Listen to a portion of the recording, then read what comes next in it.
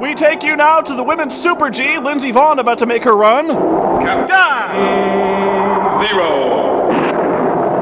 Research explorer in time and space. Don't you mean in space? It probably wasn't a smart move to build his command center at the foot of an active volcano. Today, Captain Zero probes Uranus, a desolate, cratered surface, constantly venting noxious fumes. So, are we actually gonna see Captain Zero at some point? Somewhere, in a remote, uncharted region of the planet called Earth, stands the laboratory of Captain Zero. And yes, there has to be a thunderclap every time I say Captain Zero. It's in his contract. Captain Zero and associates experiment in time and space. Oh wait, did I say that already? Sorry, I got excited. To plan for the future. Contact established. We now transmit you direct to the laboratory of Captain Zero. Please stand by. Zero to Jet. Come in, Jet. Over. Jet, are you wearing your official Captain Zero weightlifting belt? Over. Jet to Zero. Come in, Captain. Over. All secure, Jet. I'll contact you when I'm ready to land. Zero. Over and out. Yes, sir. Jet, out. And don't play with the electrical arcing thing. It's a vital component for doing science. What? No, of course we didn't just turn the footage of the rocket 90 degrees to the left. Why would you think that? And his fascination with the novelty of spaceflight wears off almost as quickly as it took for us to lose ours in the real world. I wish someone would invent the internet so I could waste time more efficiently at work. Wish I had a rocket ship all my own. I'd blast off for Mars or Venus right now. I'd be famous. I'd go down in history as the first man to fly to another planet. You mean besides Mars or Venus? Zero to Jet. Come in, Jet. Over. Jet? Jet? Open the docking bay doors, Jet! Oh my god! Ah! Over. Jet. Yes, Starbuck! Come in, Jet. Over. Oh, yes, sir. Jet to Zero. Come in, Captain. Over. It's about time. What in the world were you doing? Over. Well, On second thought, Jet, just forget it. I don't really think I want to know. Well, no, not exactly. I was sitting here concentrating. Okay, never mind. Alert the north field. I'm coming in. Zero. Over and out. Yes, sir. At once, sir. Jet, out. And wipe off the console this time. You make a real mess when you concentrate. Tetro. Yes, Jet? Captain Zero's coming in on the north field. Right. See, Captain Zero could have radioed the North Field directly, but him and Tetro aren't exactly on speaking terms. So far, this show has not exactly earned the Captain Zero. Man, what a ship. It's stealthy, too. I barely saw or heard it land 20 yards outside the window.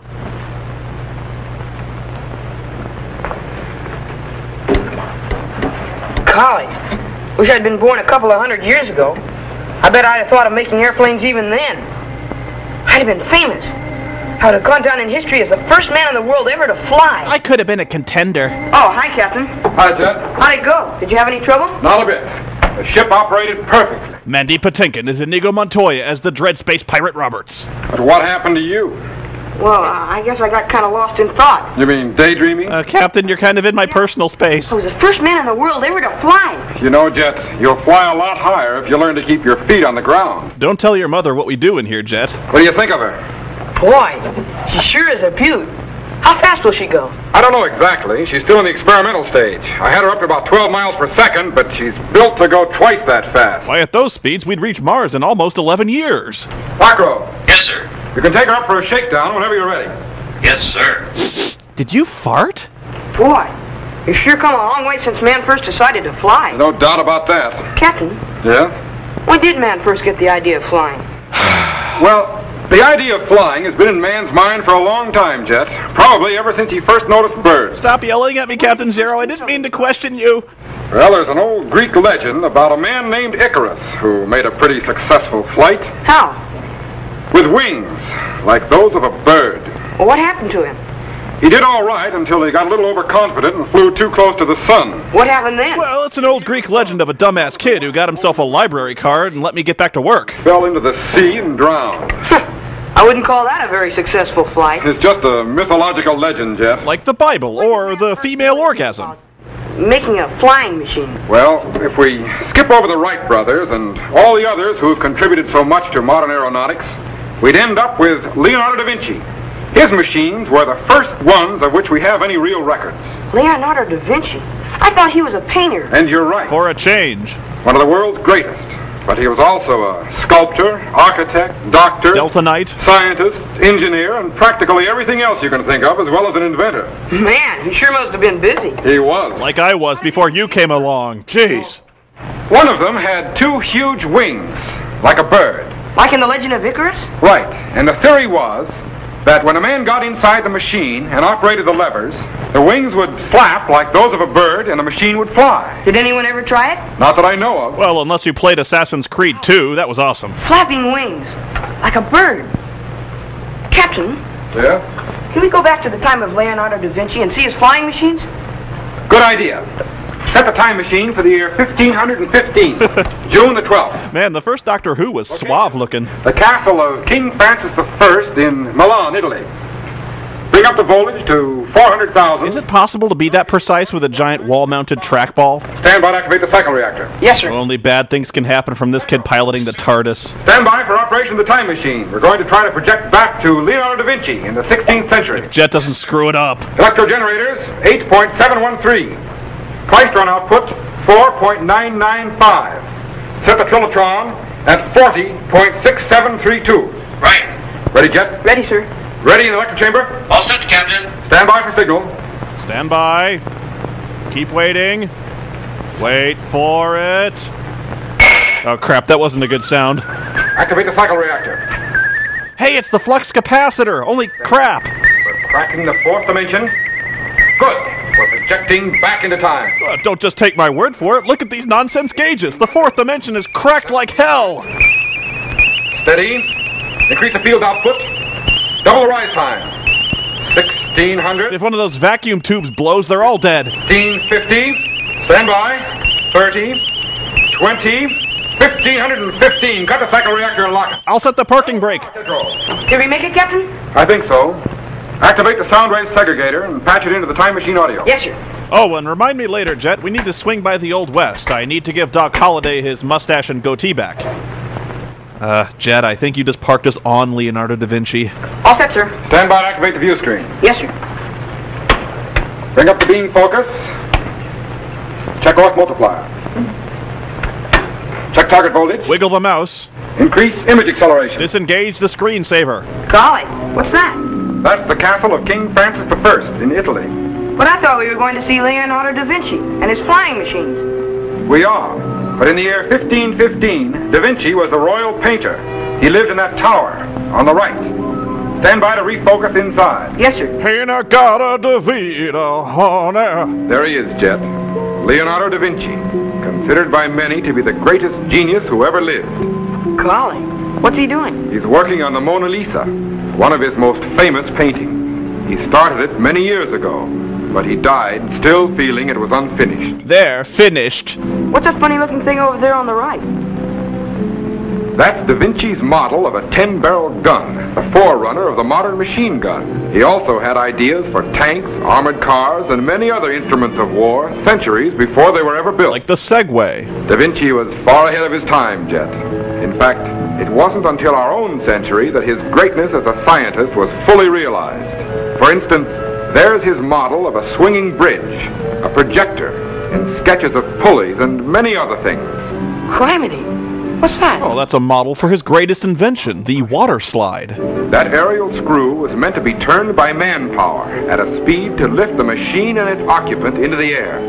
Of course, manpower would never have done it. Because it's impossible for a man to screw himself. That helicopter would actually have flown. Golly. Captain, look. It's a model of your Hunter from the future. That's right, Jet. Leonardo developed the principles of both vertical and horizontal flight. But mainly downwards flight. And that machine is the original forerunner of powered aircraft, conceived almost 4 centuries before man finally got off the ground. And now for the hidden message, so dark the con of man, yes. In qualche modo devo fissare l'espressione dell'anima, e non solamente quella del volto. Oh my god, that's perverted! I never knew that's why she was smiling. Jet, set the language rectifier to Italian so we can understand it. Yeah, it's an early version of the Universal Translator. It only runs on Babelfish. No use. I know how I want it to be, but I cannot make it so. Oh, if only a spaceman from the future would come to inspire me. Oh. Uh-oh, I think he's gonna sing. Life is now short. What have I completed? Nothing. I mean, okay, I invented the hydraulic pump, but believe me, that doesn't get you chicks. My painting, my studies, all unfinished. Oh, come on, you finished your beard. And so little time left. Huh. If you think about it a certain way, this man kind of looks like a bat. A Batman, as it were. My flying machines, what good are they? And my muffiny hat. Oh, what good is it? I know what I could do. I could audition for the role of Dumbledore. My studies of birds in flight. My experiments on air currents. What could possibly come of? Hallmark Family Classics presents It's a Wonderful Life 2 with Leonardo da Vinci. Too many projects. And too few complete. I got 99 problems, but a bitch ain't one. What is the use to go on? Who will know or understand? Well, Saruman might understand. Wasted. Waste. That's it, screw it. I'm gonna burn this mother down. He thinks his life is wasted. He thinks he has done nothing. That's the way it is with great men, Jet. The more they learn, the more they realize is yet to be learned. But isn't there some way we could show him how important his work is? Maybe. Well, no. Maybe there is. Stand by to activate the materialization chamber. Perhaps we can show him. You mean we're going back to the 16th century? No, we're going to bring Da Vinci to the 20th century. Stand by. So, a man from the future kidnaps Leonardo da Vinci because he looks sad. He's materialized out of the 16th century, Captain. Good. Watch the chamber. He should be coming in. Proton neuron waves are entering the electrostatic field. Amplify the fakey technobabble. Increase the nonsense filter. Transforming from electrical impulses and beginning to materialize. Coming in. He's in. Jet, you strap him in the harness. I'll grease up the probes. Senor Da Vinci. What? Ah! Aliens! Demons! Ah! Who are you? Where am I? This is not my beautiful house. This is not my beautiful wife. My God! We're your friends. We brought you here. But how? And why? And what sort of place is this? This is my studio, you might say, where I experiment in time and space. Time? And space, yes. And space? Good. Try to keep up, old man. Ah, yes. I too have made some experiments in space. And models of flying machines. You boys want to buy one? But I fear it is for naught. No, Mr. Da Vinci. I'm going to show you what has become of some of your ideas and experiments. What has become? What? But do you not mean what will become or what might become?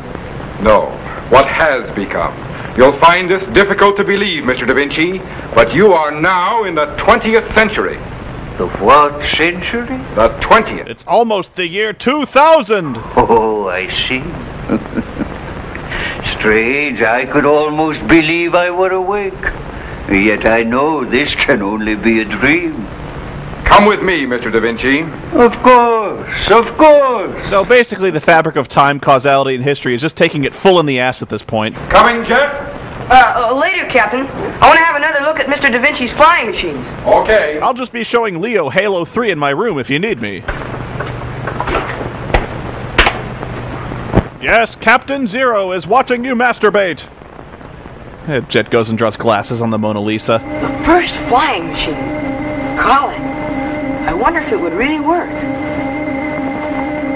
Gee golly, I wonder what this history eraser button does. Oh, the space helmet has built-in earphones for his iPod. And the whole Captain Zero thing isn't really his name. He just trademarked it so he could put a big Z on all of his official equipment.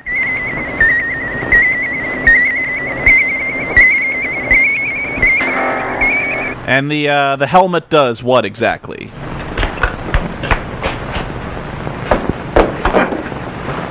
How could a rocket ship or an airplane develop out of this? Oh, I know what you could use the helmet for. You could use that hook on the top to open oil cans.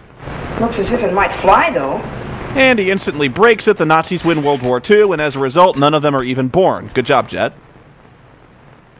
And that's how Lost ended. The one thing you lacked in your time, Mr. Da Vinci, was an efficient source of power. And the smallpox vaccine, I guess. For generating electrical power here at the laboratory.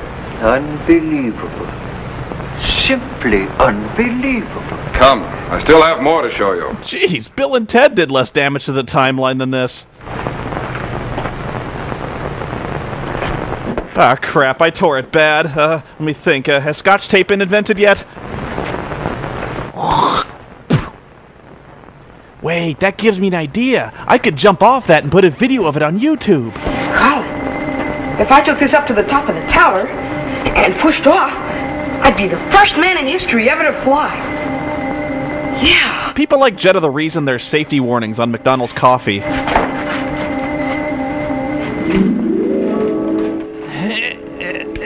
Heavy. He starts swinging the wings around like a doofus, knocking over priceless works of art, irreplaceable models of technology. Histories are circling the drain. Nations are rising and falling. So, Leo, what did you think of Highlander? Pretty cool, huh? And there's our latest development in air and spacecraft, the rocket ship. Fantastic. Utterly fantastic. There's still more to see. Bruce Willis made a movie about you, forever enshrining your place in history. It's called Hudson Hawk. Let's give it a whirl, shall we? And now, Mr. Da Vinci, I'm going to refocus the view screen from your studio in the 16th century and show you some of the things that are going on in the world today. Okay, do you have to? These are but a few of the types of aircraft that have developed from your original flying machines.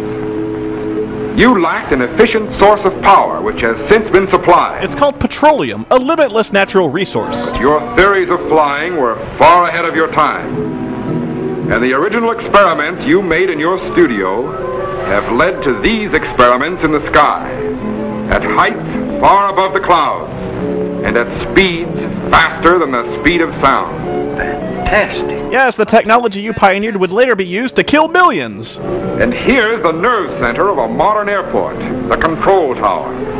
So many planes in the air that traffic must be controlled to prevent accidents. We pay them crap and work them till they die. Yes, airplane pilots must check with the tower before takeoff and before landing, as well as during flight. Thousands of airplanes come and go through the day and through the night, carrying passengers and cargo on regular schedule. Unless you're flying Southwest, which doesn't make any distinction between people and cargo. Of which the model of your aerial screw is the forerunner. My theory of compressing the air to obtain lift. Right.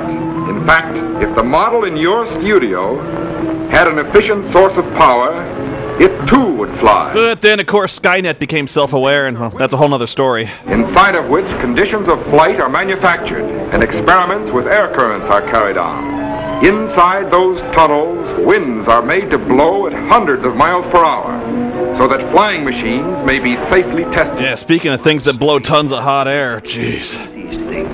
And here's the latest development in powered flight, an experimental flying platform developed in the United States. Wait a minute, those existed in the 50s? What a ripoff! I want one! I demand one right now! No, it's true, Senor Da Vinci.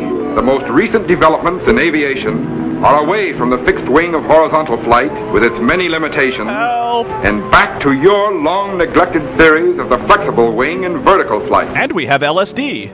Now, I want to show you one of the world's best-known paintings. Do you recognize this?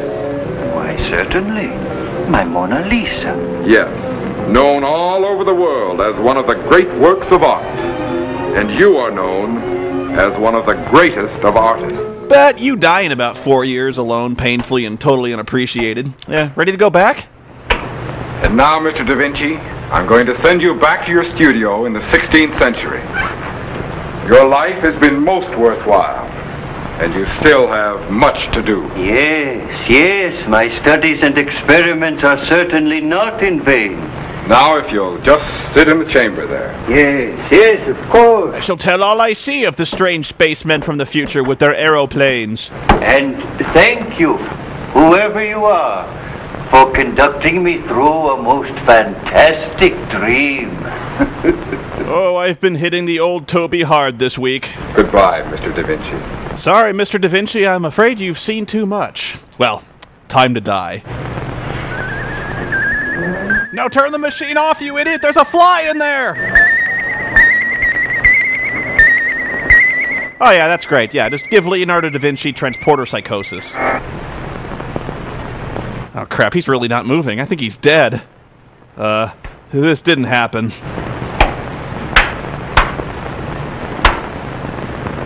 I rule. Jet! Yeah, great. Is he in his room concentrating again? Tetro, Yes, Captain? Jet down there? Why, no, I thought he was up there with you. Okay, thanks. Tetra's one of the great unseen characters like Norm's wife Vera. Jet seemed mighty interested in Da Vinci's flying machine. A little too interested. Ugh. Wonder if he could have... Nah, nobody's that stupid. Not even Oh, hell. Gone! The machine has disappeared and so has Jet! Tetro, stand by to take over. I'm going back into time. Yes, sir. But what's wrong, sir? Jet disappeared with Da Vinci's flying machine. Well, what's wrong with that? The machine never worked. I think Captain Zero needs to refine his interview process. It's Phantom from Crankor! Ha! Ha! Ha! Ha!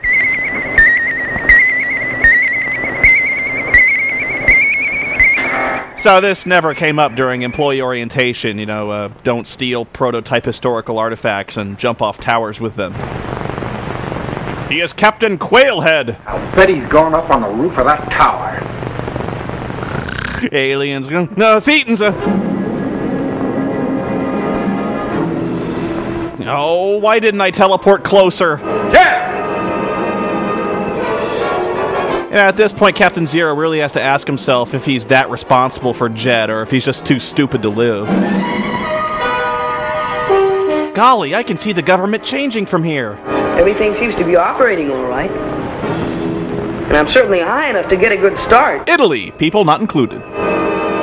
Colin, if this thing works, I'll be famous. I'll show that dork Icarus the meaning of hubris. If only I had a time machine or something so I could go back into the past and stop Jet from stealing the hang glider. Hey! Jet! Yeah, Captain Zero's a great explorer of time and space. He can't even watch a 12-year-old kid. Jet! Fly, dumbass, fly!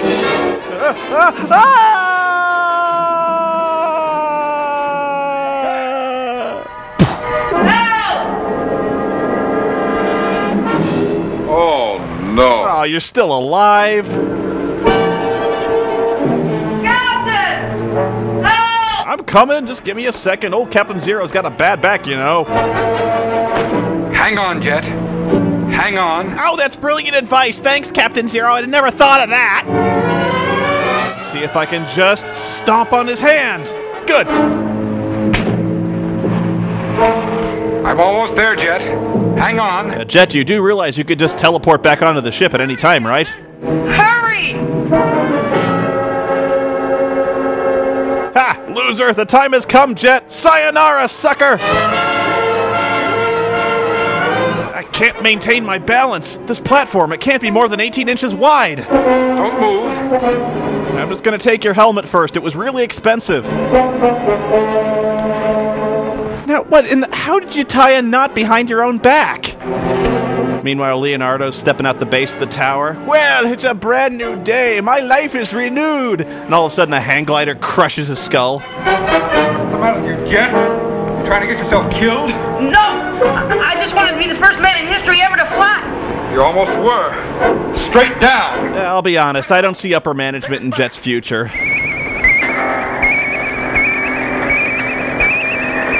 Still, that was a better time travel story than A Sound of Thunder. Jet, you're a disgrace to the Z. I still think it would have flown if that ledge hadn't gotten in the way. No, Jet. This kid. Even though Da Vinci designed machines for flying way back in the year 1515, it wasn't until 1903 that man actually flew under power. Yeah, no child left behind my ass. Almost 4 centuries later. That's right. Da Vinci really was ahead of his time. Yes, but once we got off the ground, we really moved fast. Well, most of us did, except you. And there's no telling where it'll end. Western Union! Be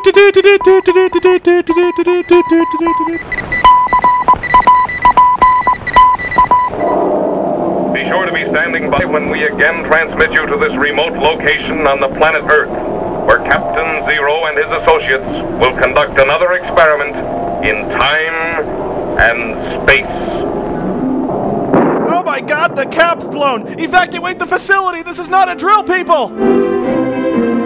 Roy Stevens, better known for his role as Guitarzan. Wait, that's Ray Stevens. Hey, now wait a minute, who the hell played Tetro? That's gonna drive me nuts now.